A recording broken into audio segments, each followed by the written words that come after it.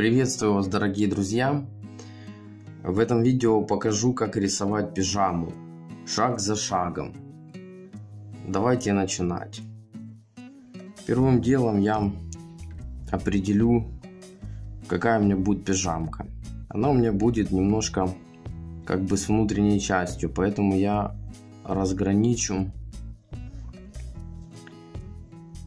сразу вот такой воротничок. И добавлю еще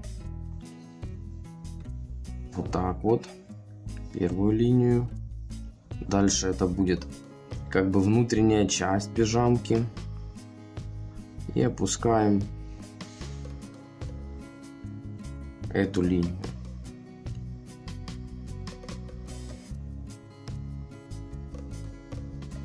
И вот так. Это пижама внутри. Внутренняя часть. Продолжаем рисовать ее длину.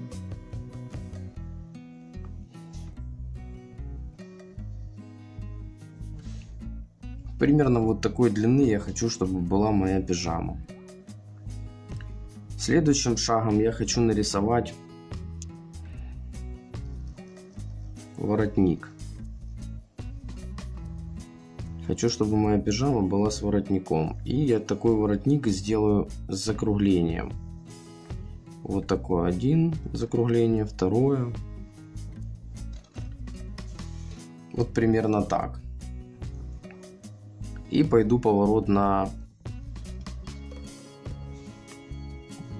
шею. Вот таким образом.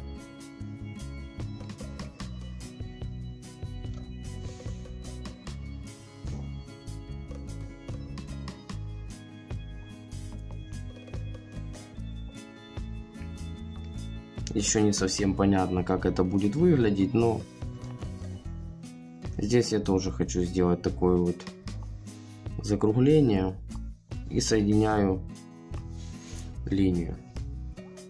Вот это внутренняя часть. Я стараюсь сохранить центр. Отсюда пойдут уже плечи. Вот так. Рисую плечи и руку сразу.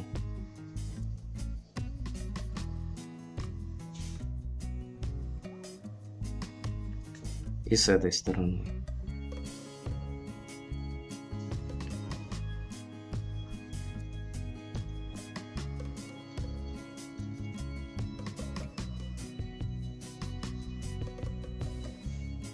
Вот так. Теперь, ну, наверное, вот тут вот, это грудь, ну, где-то плечи, да, вот заканчиваются.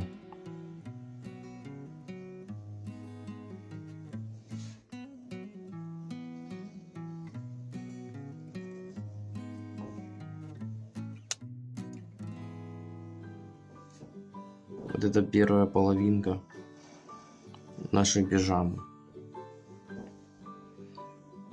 Тут рукав поворачивается.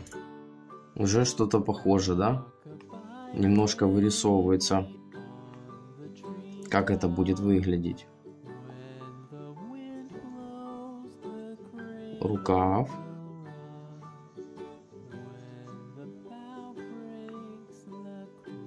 Давайте рукав сделаем полукруглый здесь такой. И, наверное, немножко смотрящий на нас. Вот так. И постараемся. Вот. У нас почти получилось на одном уровне. И, наверное, отсюда уже пойдет вот так соединение. Вот. Это кофточка пижамы. Это не шуба, это пижама. Ну, осталось только нарисовать штаники.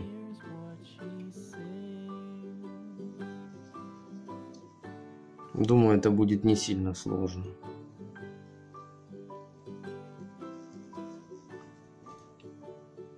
Мы острые углы все скругляем.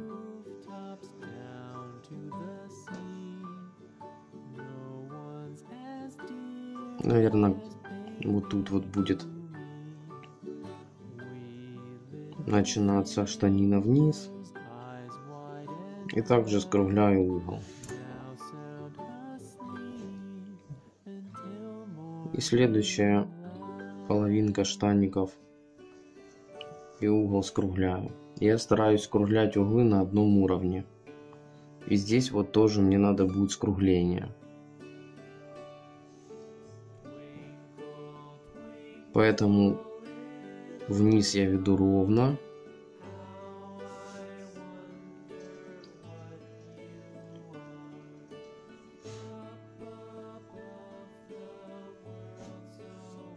Вот, а дальше уже постараюсь это все аккуратно скруглить.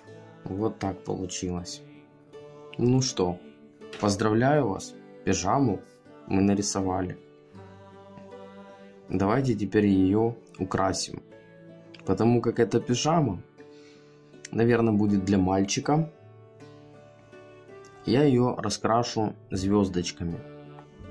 Ну, рисунок такой сделаю, звездочки. Одну вот здесь. Звездочки у меня будут тоже такие без острых углов.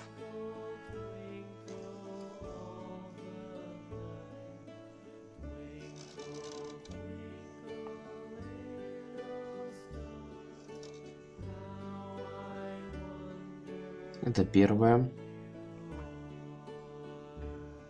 Одну также нарисую на ноге.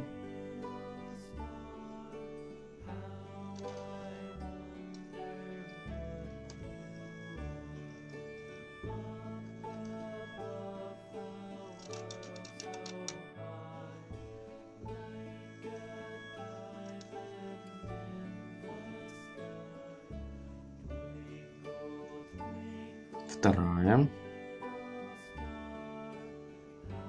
Еще одну на ноге нарисую.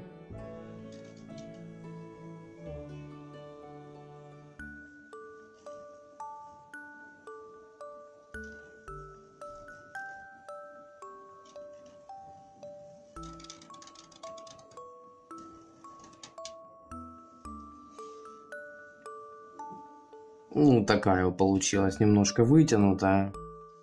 Это не страшно.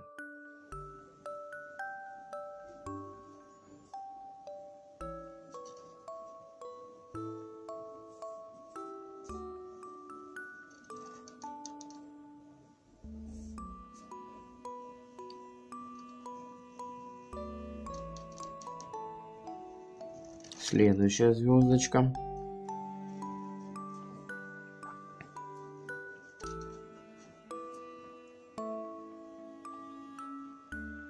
Пока 4.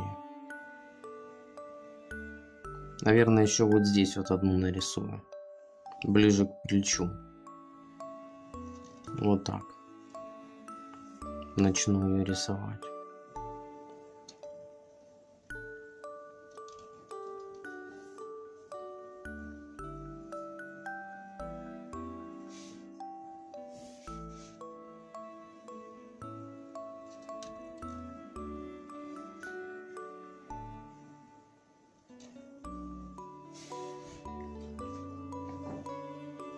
И, пожалуй, добавлю еще это звездочки, которые мы видим близко. Пожалуй, добавлю еще таких кружочков. Это дальние звездочки, которые как бы вдали находятся.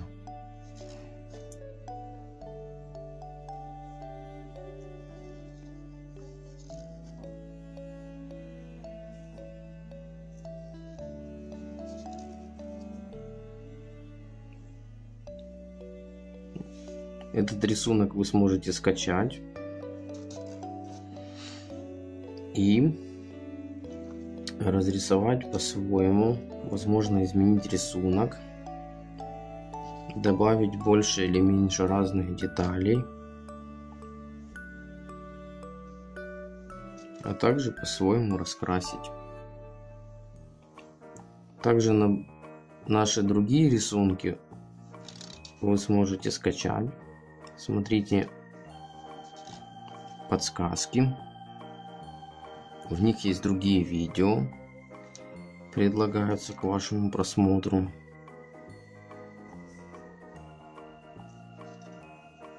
Каждый рисунок из нашего видео вы сможете скачать. Ну а этот рисунок мы закончили. Пижамка нарисована. Теперь стоит ее раскрасить. Основную часть я буду раскрашивать синим цветом.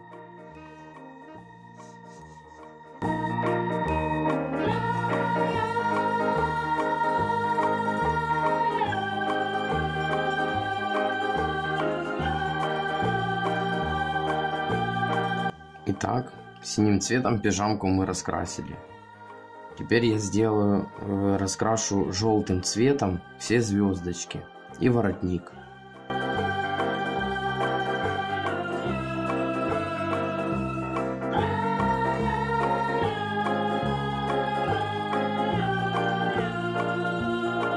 Получилась вот такая яркая, красивая пижамка для мальчика.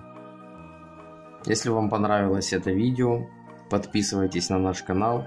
Вы будете видеть много новых интересных разных рисунков. Сможете их повторять, рисовать, качать, учиться. Рисовать и раскрашивать, рисовать по-своему. В общем, ставьте лайк, если понравилось. Пишите в комментариях, что бы хотелось еще нарисовать. Не забывайте делиться со своими друзьями. Если подписаны, нажимайте на колокольчик, чтобы не пропускать уведомления о выходе новых видео. Спасибо за просмотр. Всем пока.